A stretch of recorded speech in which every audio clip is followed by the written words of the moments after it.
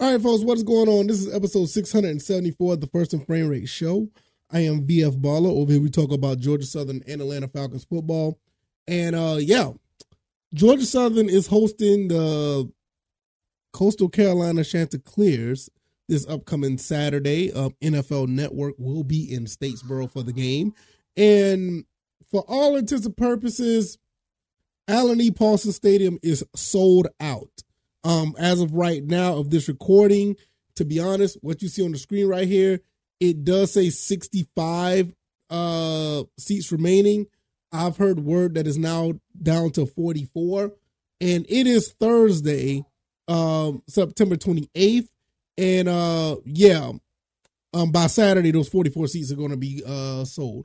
I'd be honest with you, they'll probably be sold before the end of the show. It may be sold before the end of the night. So that's what we're dealing with, and this is going to be an amazing game for Georgia Southern, one of the best ones in a long time. I'm actually starting to get the Appalachian State game from last year type of vibes.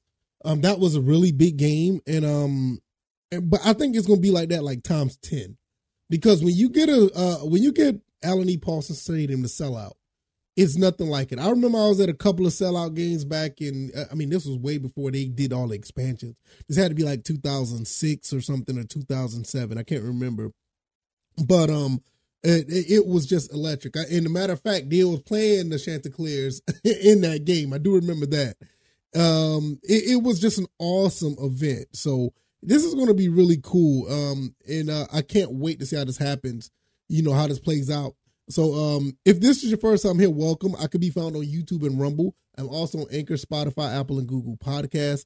Hopefully you guys have checked out the show before. If this is your first time here, please consider liking the video and subscribe to the YouTube channel. Also, I am on Rumble, so you can follow me over there. And the podcast avenues, Anchor, Spotify, Apple, Google Podcasts. You could be on Program Director and subscribe to any of those avenues.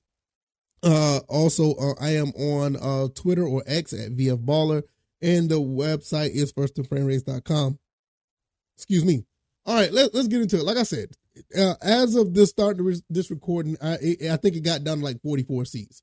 So this is a sellout basically, because those seats are going to be sold between tonight, Thursday evening, to Saturday afternoon. I think Saturday evening. The game's at 7.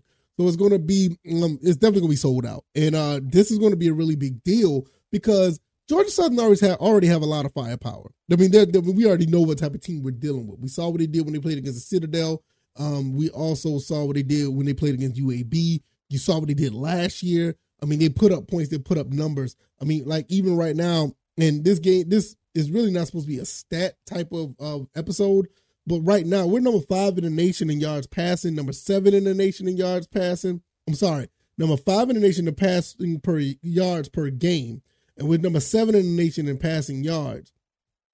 You got both our receivers, Derwin Burgess and Caleb Hood. Derwin is number 1 in the Sun Belt in receptions. Caleb is number 2 in receptions. Derwin Burgess is number 1 in receiving yards per game, which at 7.3. And Caleb Hood is number 2 at 6.8. Quadri Jackson is number 1 in the Sun Belt in forced fumbles. So you're getting it from both sides of the ball. And I really would like to see us do something nice on special teams every now and then. But our team is so good right now, it's very hard to ask all 3 phases to be that perfect, or that on point, to be in the top 3 or top 5, top 10 in those stats. It's very hard to get everybody on board. You're going to be lacking somewhere because no team is on point like that.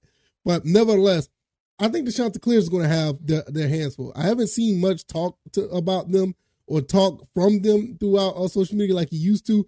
I think, for the most part, Coastal Carolina kind of are a little bit humbled based on the last few years. They were highly successful. I mean, love to see what they've done with the program, beating Kansas.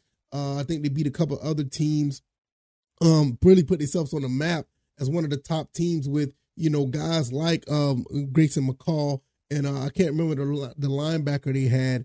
I mean, they just had some really Gallagher. I think his name Teddy Gallagher. I mean, some amazing players that came through there that made a difference for their program. And it was at the time that we was kind of like in a downward time of our program, post 2014 or 2016. We really haven't been the team that we needed to be, So, I mean, it took us nearly 3 years to get something going. No, I'll take that back. We did have a pretty good 2018 season. I will take that back. So, from 2018 to now, you could say 3 years to get back to where we were, and the team is completely revamped. I don't think not many teams really want to deal with Georgia Southern right now.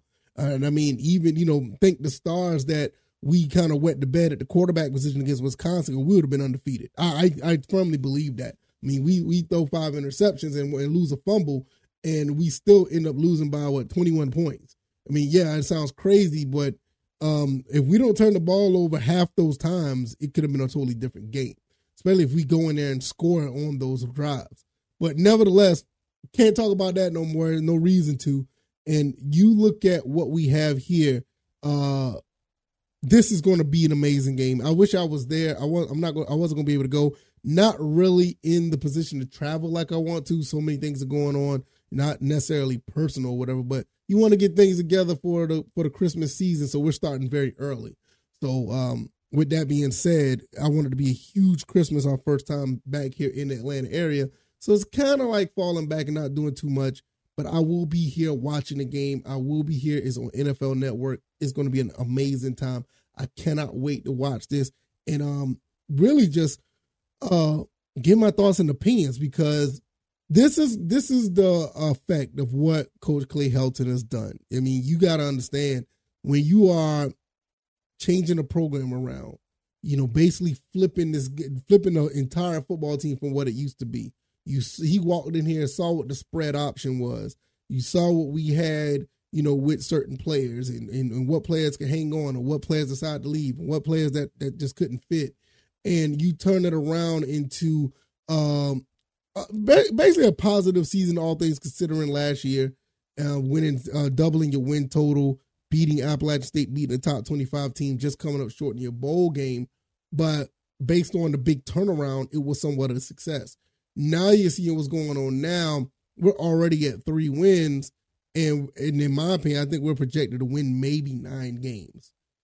So it is really a testament to what's going on here. And I think this, not just the students, but the fans are starting to see this. And you see it in the sold out, stadium that we're about to have. I mean, this Paulson is about to be absolutely rocking. If you've never been to the prettiest little stadium in the country at Allen A. Paulson Stadium, you're missing out on something very special. It is something about filling up this stadium with 25,000 plus, hearing everybody rocking and roaring, and getting this team in gear to do phenomenal things on the field. It just happens that way. I mean, it's not the biggest stadium. Like I said, it's the prettiest little stadium.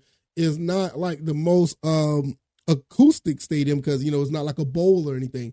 But when those fans get rocking and things get going, it is something amazing. Like I said, I experienced it at least 3 or 4 times since I've been a Georgia Southern Eagle fan. And I mean, this goes back to the championship years. I've been to a couple games. I think the last one that I know that been completely packed was the 06 game when they did play against the Chanticleers. And it was amazing. I mean, even back then, all the seats wasn't there. I mean, most people were still on the grass. I mean, but you can tell there was something special going on in that game, and I loved every bit of it. I think it was one of the defining moments of me, as a sports fan, going to a game like that and seeing those guys play their heart out and the fans behind them 100%. And you're going to see this on Saturday. So I highly recommend to watch this game. It's going to be on the NFL Network. So not only is it a sold-out crowd, it's going to be nationally televised. So Georgia Southern would definitely be on the map. I can't remember the last time Georgia Southern was really like nationally televised like this. I just can't remember. I just don't know. I mean, maybe somebody in the comment section or somebody on Twitter or X can tell me. But yeah. On this screen right here, you see 65 seats remaining. I heard word that it is down to 44. And before we get out of here, I want to see if they changed it or anything. I don't see anything changed as of right now. So as far as I'm concerned, they said it was 44 left. and I'm going to go with that. And that's pretty much it, man. 44 seats in a day and a half or 2 days is definitely going to they're going to sell those. There's no doubt in my mind. So cannot wait to see this happen. Hopefully you guys will be here to watch on NFL Network, and hopefully you guys will come back here to get my thoughts and opinions on all of this, because this is going to be absolutely awesome. And it just can't get no better than that. So if you like this commentary, hit the like button, share this podcast, subscribe to the channel if you haven't already. Let me know what you guys think. Have you been to a game where Georgia Southern has been completely sold out? Do you want to know more about it? I mean, if you do, I highly recommend you go watch the game this Saturday. Like I said, for me, I think this is a huge advantage for Georgia Southern. Even when the stadium's not packed, the power of Paulson is still felt, and a lot of teams have a lot of issues playing against us. Even when BYU came, BYU was struggling with us for at least 2.5 quarters. Man, we just needed a quarterback. You know, we had a solid quarterback. It could have been a really good game, but nevertheless, this game here is going to show you what Georgia Southern's all about. I highly recommend you watch it and check it out. And I want to get up out of here. All right, y'all. I will see y'all then on the next episode, and I'll definitely be see y'all when this game is over, and I give you my thoughts and opinions. All right, y'all. Y'all take it easy, and y'all be blessed. Peace.